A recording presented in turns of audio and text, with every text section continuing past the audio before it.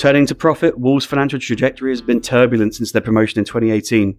And regrettably, 2023 marks another dip, with the club recording an operating loss of £1 million, their worst performance of the decade. So yeah, no, it shouldn't happen. Of course it shouldn't happen.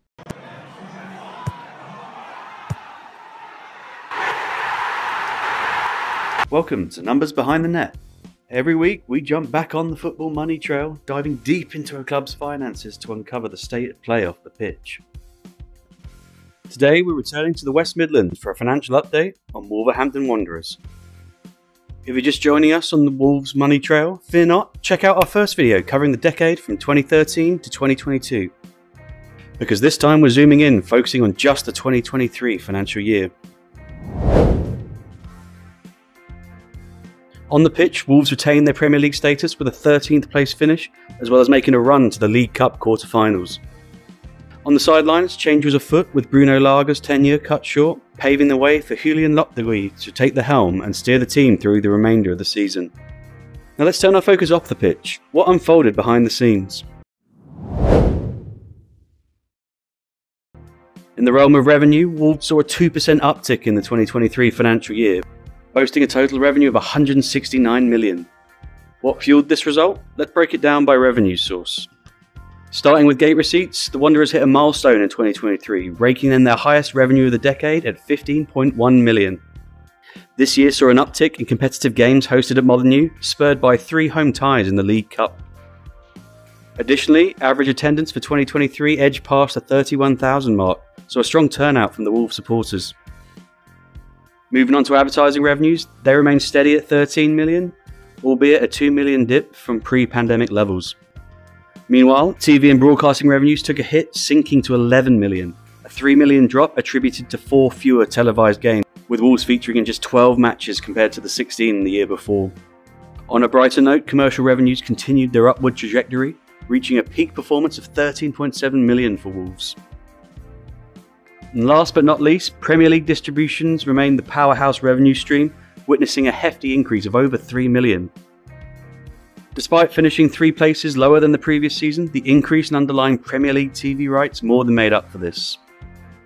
So looking by league position, 2023's top line result remains consistent with other Premier League years, and on average, half a decade in the Premier League has delivered an average £167 million of revenue, over 6 times what Wolves made in the Championship.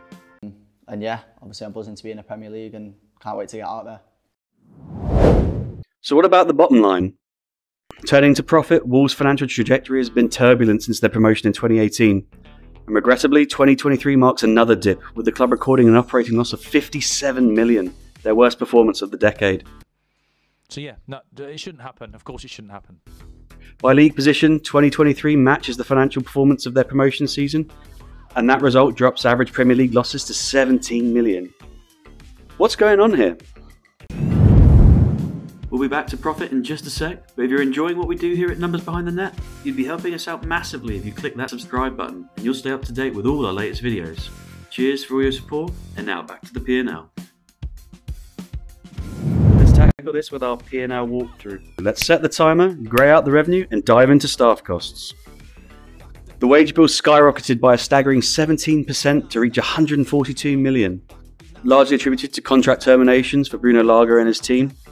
However, substantial investments were also made in bolstering the playing squad and expanding the workforce. Employee levels averaged 465, a 10% surge from the previous year. As a percentage of revenue, 2023 was the highest in this Premier League spell at 84%. But what impact did this have on the team's performance on the field? This year turned out to be the priciest season in terms of points, with each of Wolves' 41 coming at a hefty cost of £3.5 million to the wage bill. After just staff costs, the trend of decreasing Premier League profit is evident. Moving on to operating costs, 2023 witnessed another peak at £42 million, nearly £10 million more than the previous year. Of note, in the previous year, Wolves received £3 million in insurance claims from COVID disruption and fire damage, a figure notably absent in the 2023 financials. Apart from that, there isn't much information to decipher regarding the factors behind this surge. But looking at it from an EBITDA perspective, 2023 marked the first time in the top flight league where Wolves found themselves in the red. Next up, stadium facilities, expenses related to long-term assets such as Molineux and other facilities, At 3 million, these remained in line with prior year, so let's delve into transfer fees. Continuing the trend of substantial transfer costs in the Premier League, 2023 incurred 39 million in expenses. During this year, there was a significant turnover in the playing squad, with numerous high-value players joining the team. Molineux, Guedes, Collins, Gomez, Kaladzic, Hwang, Lamina. On the flip side, the departures of Gibbs-White, Dendoncker and Vinagre helped mitigate the financial impact of these investments. These financial trends present a challenge to Wolves, and the club must vigilantly monitor this year's financial performance to ensure compliance with Premier League profit and sustainability regulations. The outcome for 2023 decreases Wolves' average margin in the Premier League to a 10% operating loss. Mind-boggling. Now let's see if cash tells a similar story. As always, we're examining the combination of cash from operations and transfer fees. Cash from operations, influenced by EBITDA line items, is an odd one. Despite negative EBITDA, Wolves have reported 163.5 million in cash from operations. This is peculiar. Let's park this for 1 second. What about transfer fees? Another massive swing in the opposite direction, this time 160 million going out. So perhaps it's easier to look if we just combine these. Wolves have actually generated 4 million cash in the year. So how have Wolves brought in money despite suffering significant losses? This seems to be related to the payment terms of transfer fees and how they are evolving. At the end of May 2023, Wolves still had to pay £99 million in the next 12 months and a further 89 in later years in respect of players acquired. In total, that's 188 million owed to other clubs, an increase of over 130 million from the year before.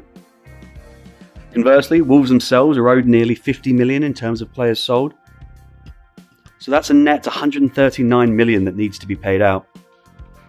This may be a trend with clubs seeking to extend payment terms for transfers more frequently. So has money had to flow into the club? A further 10 million was injected into the club in 2023. So on top of hefty transfer fees outstanding, Wolves' net debt was 81 million. The club as a whole has seen a swing from 54 million of net assets in 2022 plunge to net liabilities of 13 million in 2023. Since then, Lopetegui departed the club ahead of the 23-24 season, with Gary O'Neill taking the reins. Despite promising performances on the pitch under the new regime, could off-field circumstances threaten to overshadow these achievements? Only time will tell. Until next time.